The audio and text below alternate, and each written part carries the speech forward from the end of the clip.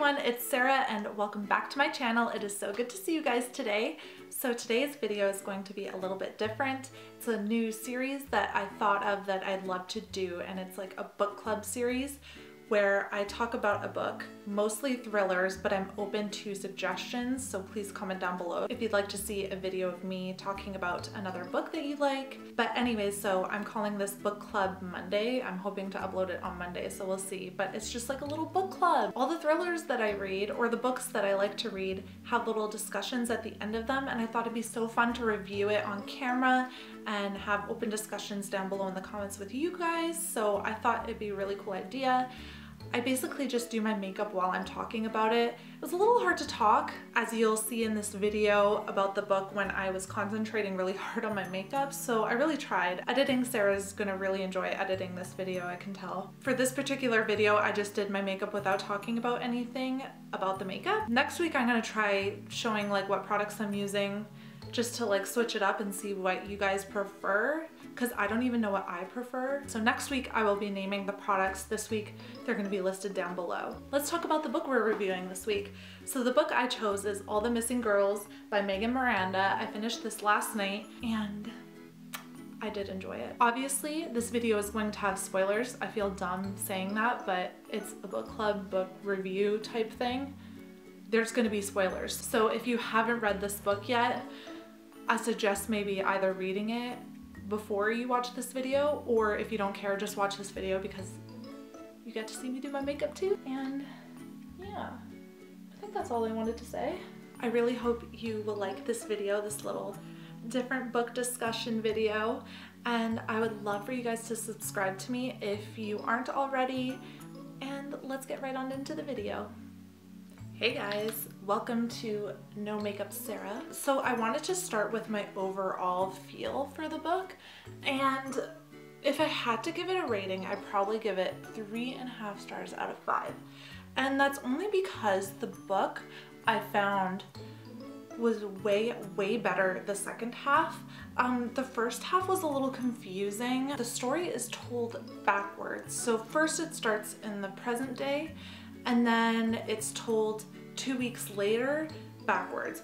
And when something isn't linear, like time-wise, I tend to get a little confused just because I'm like, there's no context for the days that happen 2 weeks later, and you have to kind of remember what happened in each chapter, each previous chapter, to kind of see how the next one makes sense, if that makes sense. And I forgot a lot of things, so I'd read the next chapter and be like, why are they talking about this? And then I kind of have to look back and be like, oh yeah. So overall, I think that the book would be really amazing to read the second time around, just because it'll give the story better context for the first half of the book. But the second half was so intense. Definitely didn't predict what was going to happen, which was a lot of fun for me. I'm gonna go look in the, I have like my foundation on my hand, I'm gonna go look in the back of the book because they include questions that you can like discuss in a study group or whatever, and I thought I'd answer a couple of them. There's a lot of questions. Let's see how many. There's 15, so I'm just gonna kind of like pick and choose which ones I want to answer. I don't know how book clubs work. I've never been to one. So the first question is, consider the motifs of myth and superstition in the story. Who is the monster in the woods? What does the story seem to suggest about myth and superstition? About how, like, can I read? About how myth and superstition shape our fears and sense of what is and is not menacing. At the beginning of the novel, like, ooh, look at my foundation. It just like completely melted off my hand. So for the first half of the book, I thought that the creature in the woods was not a creature. I thought it was a human being, and I thought it was the person who killed Corinne back in the day. I thought it was a man who was just like creeping about in the woods, like ready to kill Nick at any moment that he got. When the book finished, then I realized that the creature in the woods was actually Nick.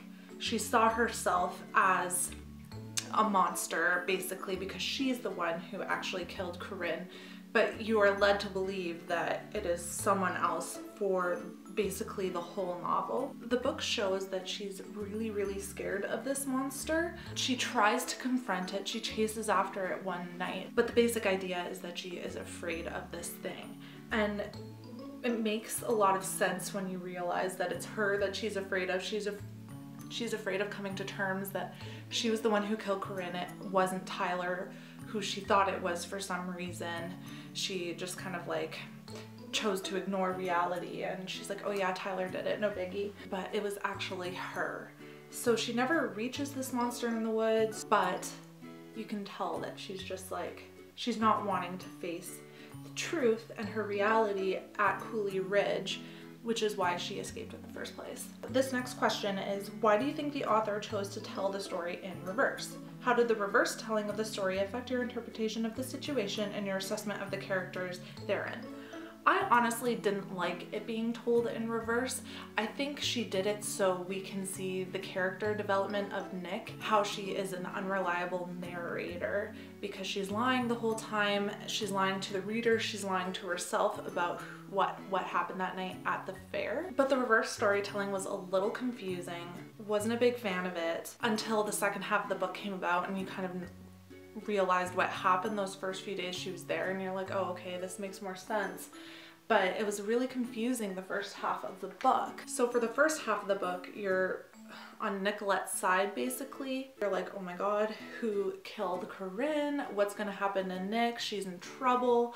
She better watch out because there's some creature lurking in the woods. But then when it gets to the second half of the book, you realize, oh, it was her, she's the monster, she's the one everybody should be afraid of. Also, when the story is told this way, you are kind of suspicious of Jackson and Tyler even, and Daniel, the three male characters in the story, obviously. And then once it gets to the end of it, you realize that, oh, you have to be afraid of the women characters. So Nick and Laura, I believe her name was, Daniel's fiance or wife or whatever the hell she is. Draw my palette. Please be okay. It's fine. So you realize that you have to be afraid of those women characters because Nick, you find out, is the one who killed Corinne, and Laura killed Annalise when she blackmailed Nick and Daniel and their family and stuff. I thought that was kind of a cool aspect because it led you in a different direction, but it was a little confusing, and I think it could have been done the opposite way. So it's told in a linear way, maybe not giving everything away the first couple days she's there, and then you find out later on, but I know she was just trying to be different, like the author was trying to be different. So that's fine. It's great. It was a different story. And I appreciated it once I realized like what was kind of happening because it got a little confusing. Another question says, at the conclusion of the story, what does Nicolette say defines home? Is her concept of what makes a home surprising? Do you agree with her definition? Explain.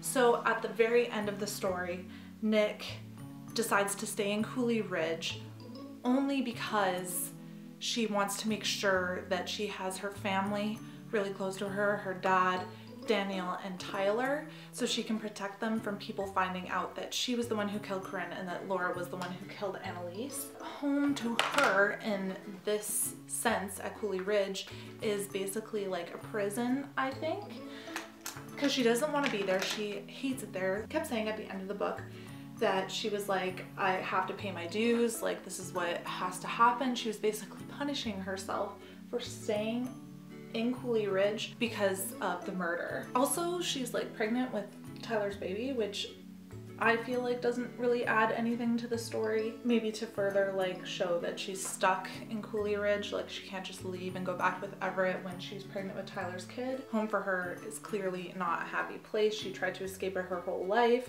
She had a new beau, Everett. She was gonna get married to him.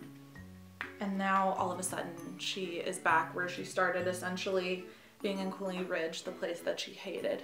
Editing Sarah's sure gonna love all the ums I'm fucking doing right now. So the reason why Nick ran over Corinne that night was because Corinne forced her or pushed her off the Ferris wheel. I know she was saying like, come on Nick, you can do it, to like jump off the Ferris wheel for some reason, because like that's what rebellious kids do, I guess, in those days. And then she like, I think she was pushed or something by Corinne, and she was pregnant with Tyler's baby then.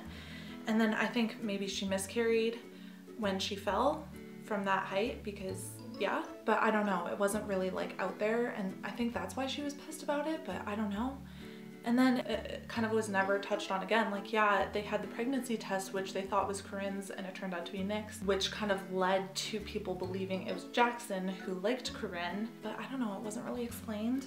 Maybe I just skipped over it. I'm a really, really fast reader, and I sometimes skip over important parts because that's the way I am. Let's go on to the next one. Why does Nicolette Farrell return to Cooley Ridge? What is her experience of homecoming like?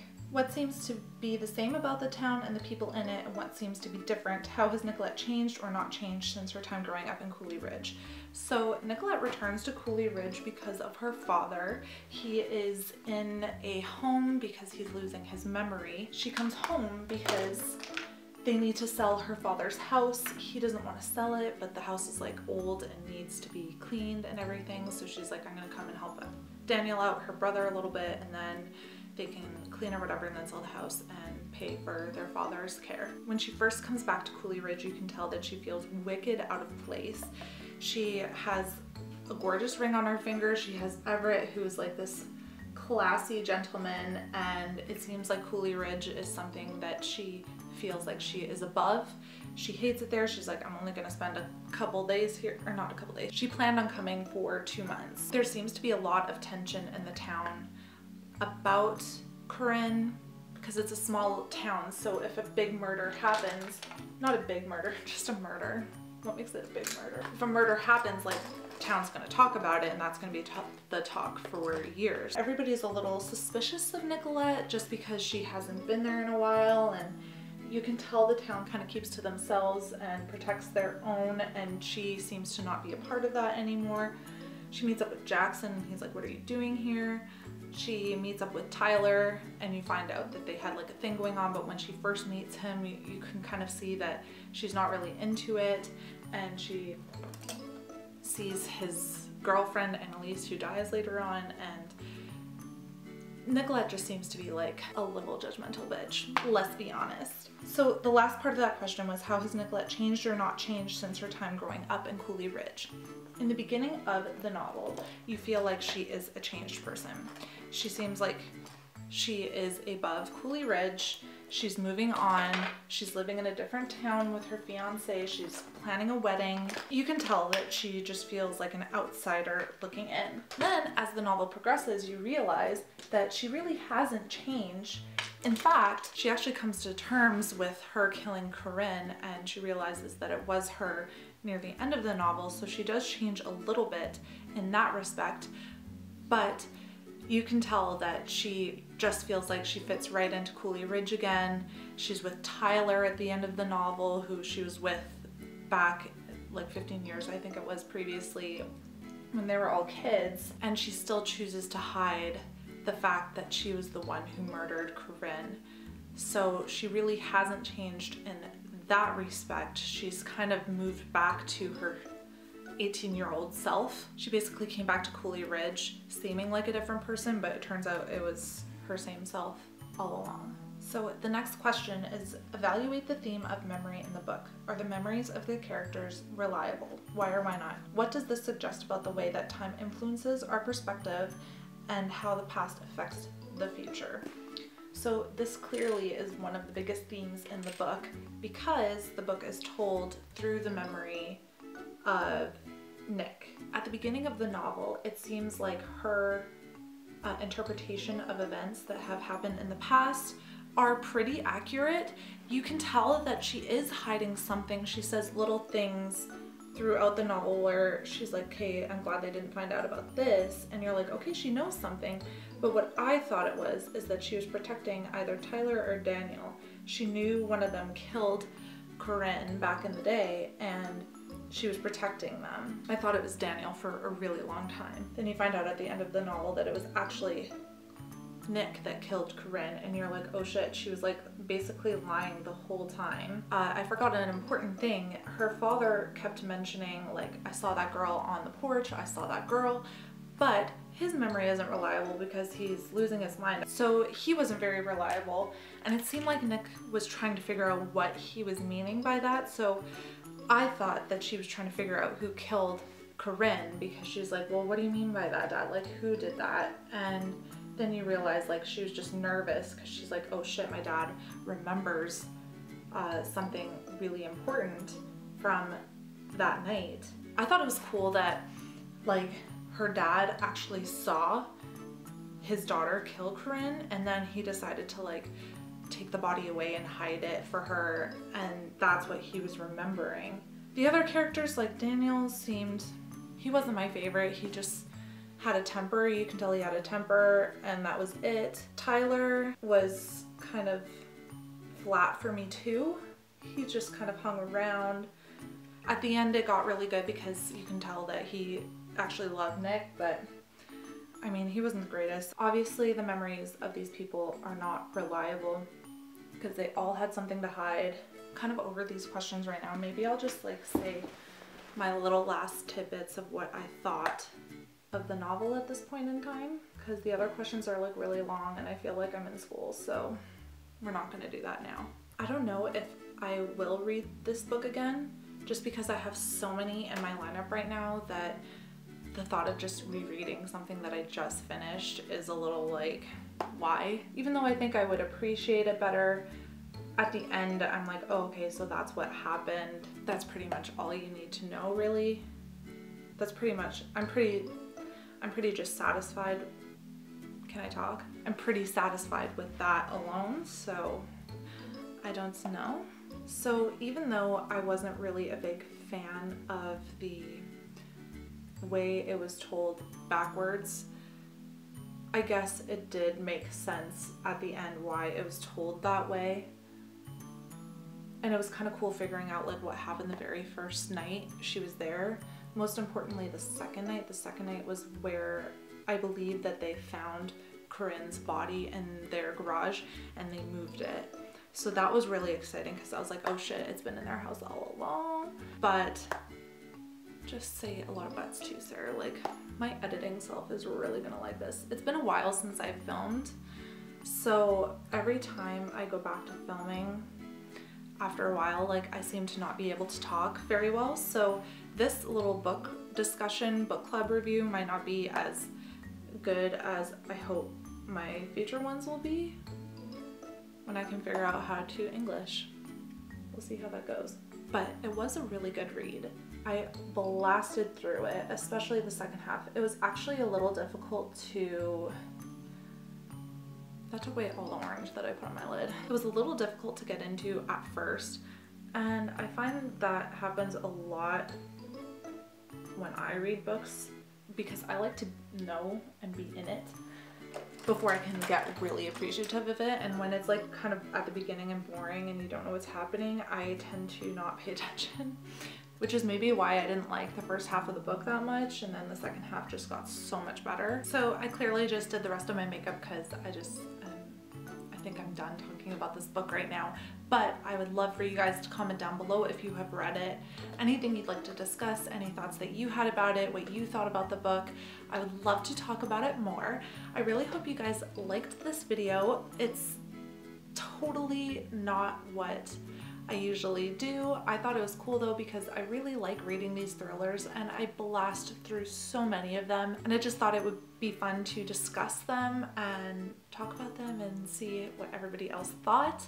So yeah, if you'd like to see more videos like this one, actually, before we do that, so for next week, the book I'm going to be talking about is The Last Mrs. Parrish by Liv Constantine. So if you have read it, great, keep an eye out for that video, and if not, I think you can finish this in a week. I know it's pretty long, but it's a very, very easy read.